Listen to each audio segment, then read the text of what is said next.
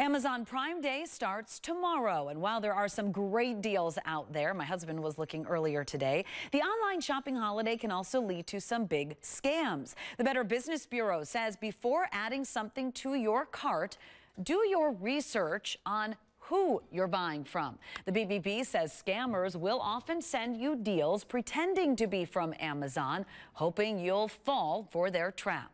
So just because it looks like the deal is coming from Amazon, it very well may not be coming from Amazon. So really do your homework as you're getting emails, text messages. Make sure that it's from the retailer that you wish to purchase from. While scrolling on social media, you should watch out for targeted ads to appear. Experts say those may lead to fake websites not associated with Prime Day.